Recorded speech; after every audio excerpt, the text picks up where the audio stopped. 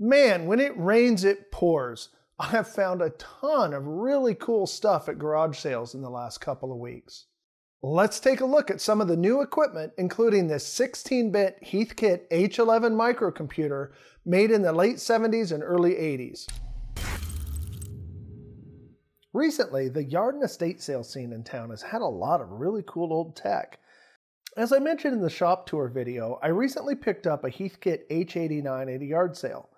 This seems to have triggered an avalanche of really cool stuff, much of which is due to the generosity of a kind family that wanted to see their dad's collection kept alive. The week after I picked up the H89, I went to an estate sale at a ranch a ways out of town. They had a ton of amazing stuff, but my pocketbook was stinging from a new crown that I'd picked up the day before. No, not that kind of crown. I told them that I'd pay $100, which was my entire budget for the weekend, for this 1967 Monroe Epic 9000 calculator if it did not sell by the end of the weekend. Well, it turns out they were more interested in seeing their dad's stuff restored and go where it'd be loved than money. So, much to my surprise, they accepted the offer on the spot. I'll save the history lesson for a dedicated video, but suffice it to say, this thing is truly epic. Later that day, I had a run on handhelds, where I picked up 4 handhelds at 3 different garage sales within about a half an hour or an hour of each other. All told, I picked up a Nintendo DS with a floppy screen hinge, a Game Boy Advance, a Game Boy Advance SP, and a Game Boy Color, along with about 20 games total between the systems. The following day, the family that I purchased the Epic 3000 calculator from called me and asked if I could help them by hauling away some of the electronics that didn't sell. We were at my niece's college graduation, so we stopped by on the way home. Congratulations, Melissa! We are proud of you as always. Let's take a quick look at the things I picked up, and then we'll take a closer look at the Heathkit H11. What I thought at first glance to be a regular VHS VCR is an Alpha Micro Videotrax computer-controlled data storage unit. I didn't find a ton of information about this online, other than a post from somebody who's been looking for one for over a decade. So after I do a short teardown video, I'll be passing it along to him in keeping with the family's wishes that these items go to people who will enjoy them. There's also this Desitec rack mount paper tape unit. There's a pair of Texas Instruments Silent 700 data terminals, one of which has an acoustic modem built in. I found some information on them, and they were marketed as operating at a blistering 30 characters per second.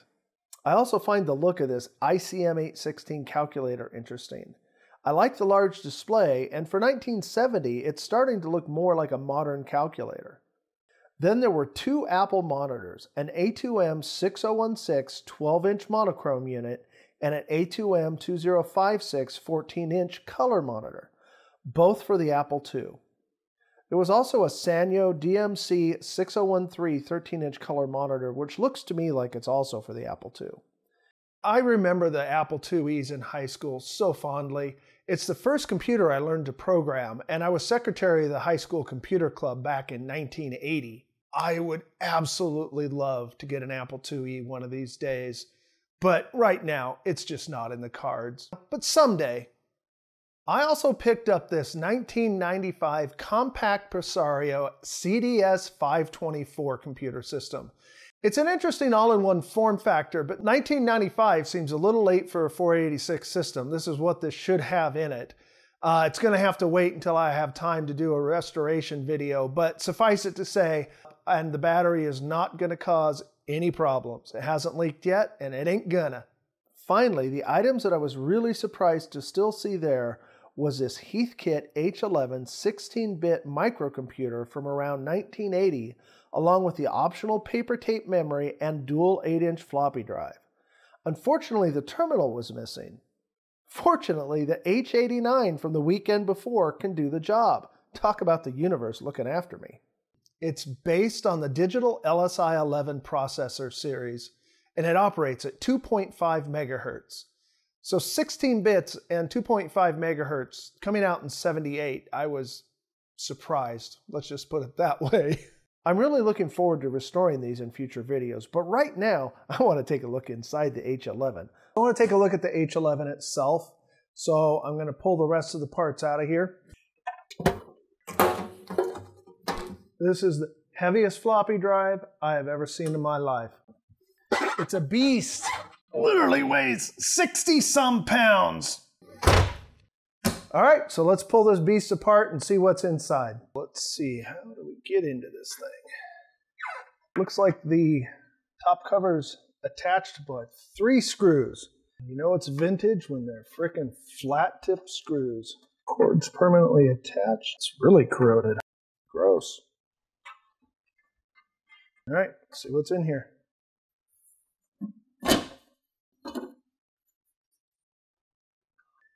Okay, so the power supply's over here. About the biggest cap I've ever seen in there. I'll show that to you in a minute. And then I saw some stuff online, found the manuals to this, and this cage comes off. Okay. Ah, yep, a couple of nuts here. Hey look, I got the right size nut driver. Kind of funky, but you got to remember this was a kit. Although my understanding is if you bought it in kit form, you assembled the power supply, but the boards came pre-assembled. It looks like these cables are attached in there. Yep, that's loose. There's a couple hooks in the back here, so just snap that back, I think. Yep, there we go.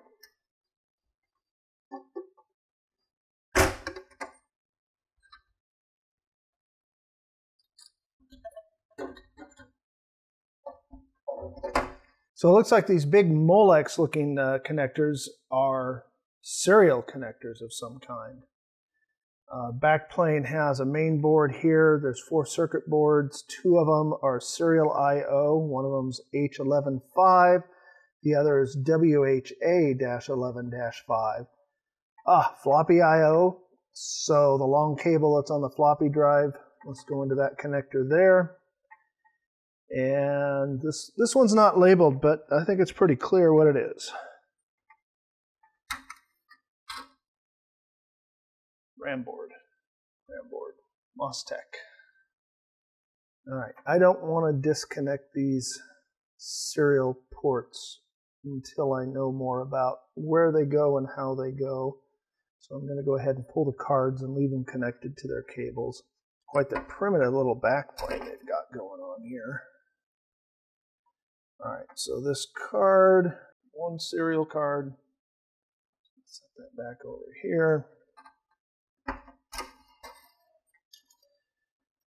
Wow, now this serial card is 100% socketed, which is kind of interesting. Got a couple of bodge resistors and a bodge wire on the back, but looks like that's probably original. And from the looks of this and the flux, this is one of those cards that you assembled yourself as a kit. Here's the floppy I/O card. Also 100% socketed. This one's not cabled up, so I can give you a closer look at it. Finally, the first look at the main board. Oh, wow, that's gorgeous. Let me find a way I can set this so that I can give you guys a better view. There we go. This is freaking gorgeous. Not quite as much gold as my grandpa's HP 45 calculator, but got some of those classic old white ICs. So one thing I don't see in here is any electrolytic caps, maybe one. Looks like there might be some film, bootloaded diodes. Oh no, there's some electrolytics down on the bottom by the bus. Just a couple. Up in here is the biggest freaking capacitor I've ever seen in my life by a large margin. I'm just going to grab the phone and tuck it up in here so you guys can get a look at this. How's that? Right there for a big ass capacitor. I don't see any signs of leakage. Everything in there is looking pretty good. It's one of the serial boards. Definitely looks like some homemade soldering on it, but not terrible soldering at all by any means. This is the one that is labeled WHA11-5. Some of these solder joints look a little light on the solder, so I may have to go through and clean this up a bit. We'll see how it works when that time comes. So one of the things you can tell on this one that it's a later one is this switch was added, and it was added in after 1980. Otherwise, people were having to run a manual switch. I believe it comes off the power supply. On a warm restart with this, without this switch, it would hang. So you should take a look at this shop tour video if you haven't seen it already. And here's another video you might like. Did I say to like and subscribe? I hope not, because I really hate doing that crap.